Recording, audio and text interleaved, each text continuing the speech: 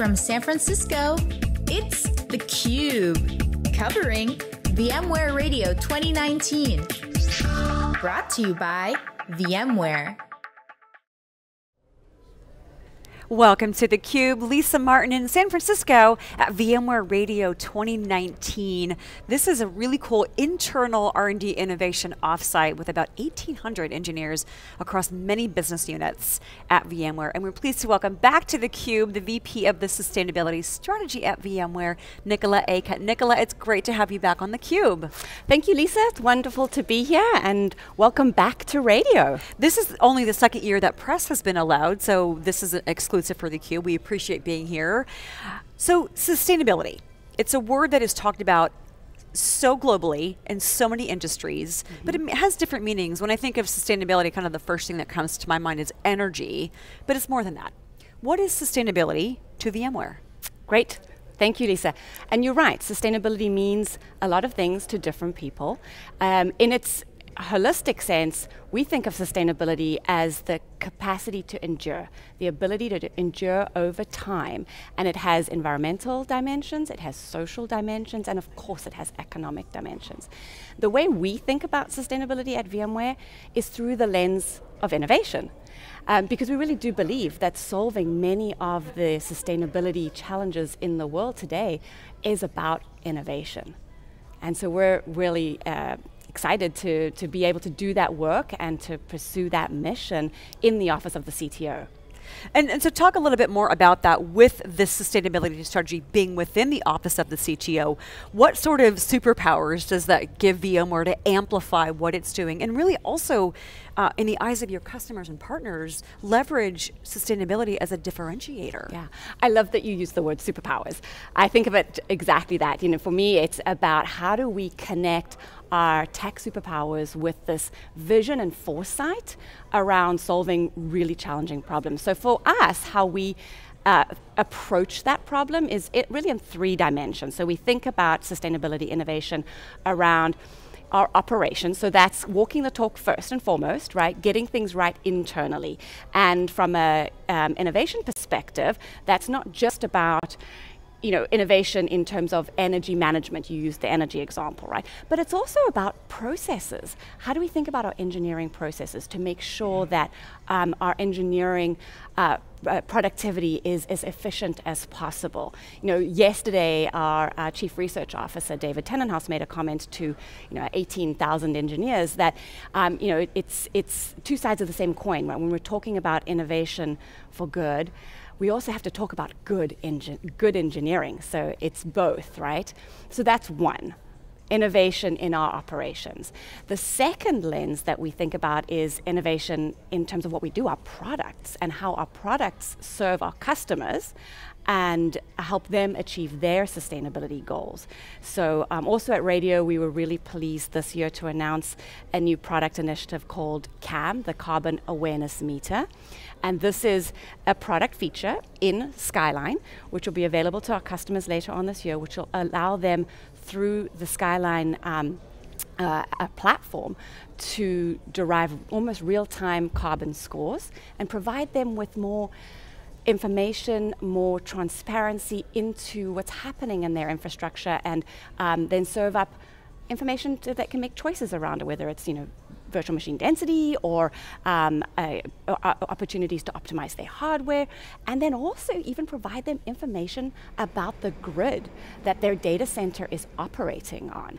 And that then, we hope, will empower them, our huge customer base, to think about what they could do possibly as a result. Oh, absolutely. I can't imagine what having that insight into their own grid will allow them to do in terms of resource optimization, to be able to use resources better to identify new products and services. I'm curious about CAM, though, being announced at Radio 2019. Was this a product or an idea that spun out of a past radio event, since this is the 15th annual?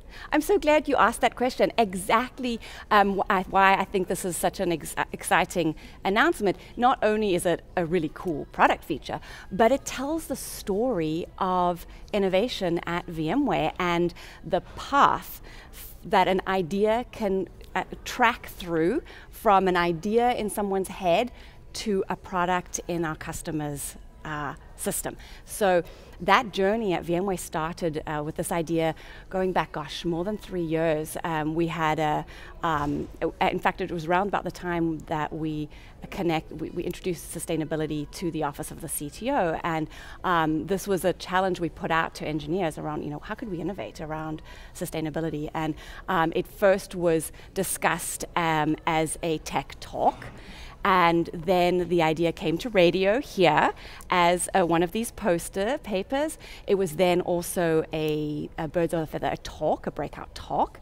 And later on, the idea then gained more momentum. It was funded as part of X Labs, which is one of our innovation programs. In fact, it was so popular it got funded a second time. Wow. And developed, and now it has graduated from the Office of the CTO and the innovation programs into the BU.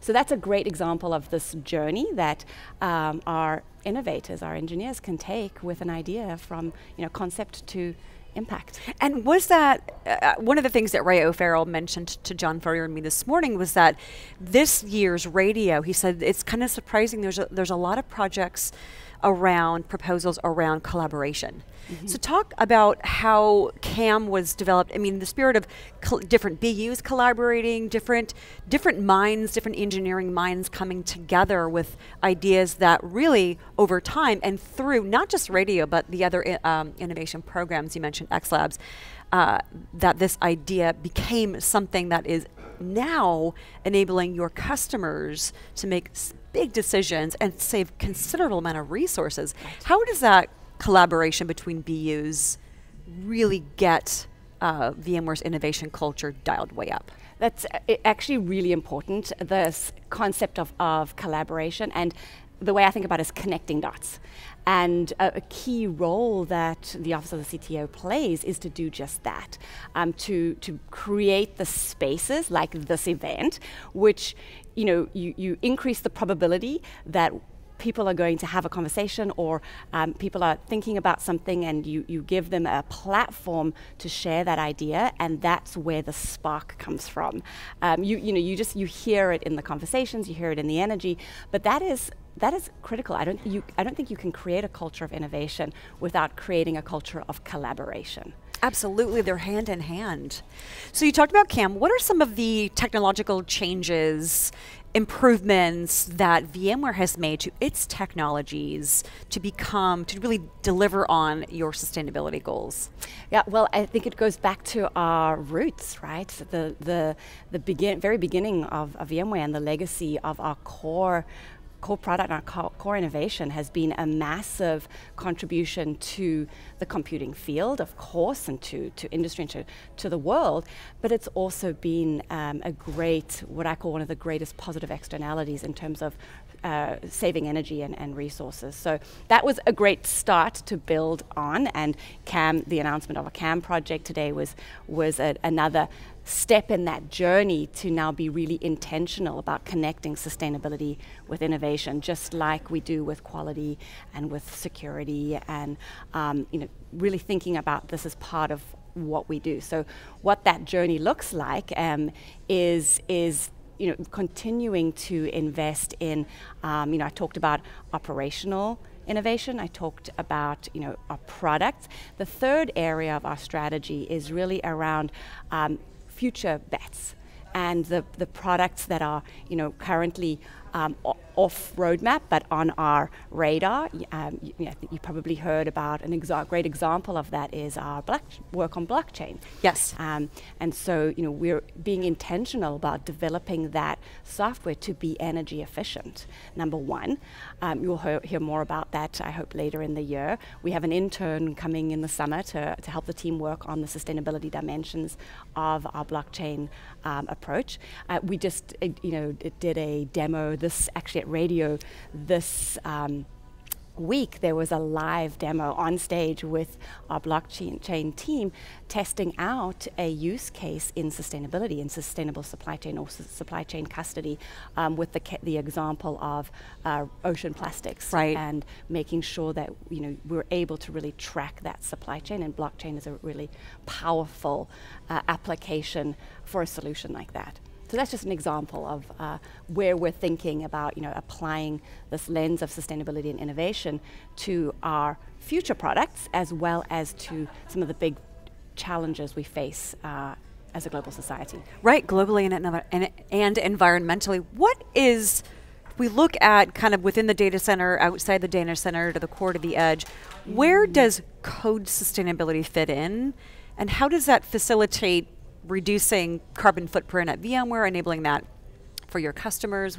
How does that factor into becoming more efficient and more aware globally and societally as well? Right, well, it starts with what you do, right? And for us, writing code is the core of all of the applications, everything, all of the powerful things that we can do starts with that integrity of the code. And so at Radio, we have one of our sessions with our principal engineers, and the sustainability team is working on a project to define what does that mean for us. And so it's about efficiency, it's about really thinking about how do we optimize, how do we design and pay attention to the very core of what we do from the get-go as a priority. Last question, from a customer's perspective, what is one of the many VMware customer stories that comes to mind when you think about VMware as an enabler, as a catalyst for helping an organization really dramatically reduce carbon footprint, leverage your technology for their sustainability?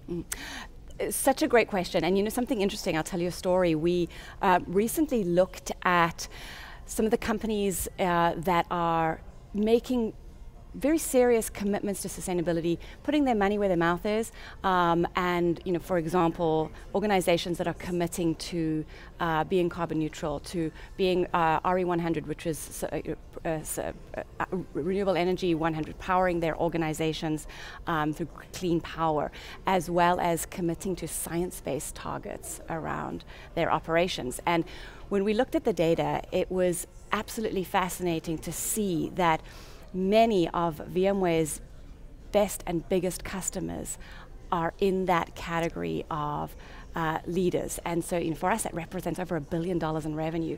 So this is important, not just to us, but to our customers. And so, this is a journey we're working within the Office of the CTO with our field teams to really help connect the dots more intentionally and to drive additional value for our customers through their use of our products and their relationship with VMware as a solution provider. And it just shows and speaks to the great synergies that VMware has developed over its history with its customers. Nicola, thank you so much for joining me at Radio 2019 and sharing with our audience the massive impact, both internally and externally, that VMware's sustainability strategy is having on the world. Thank you. Thank you, Lisa. Absolute pleasure. Likewise. I'm Lisa Martin with John Ferrier, joining me at VMware Radio 2019 in San Francisco. Thanks for watching.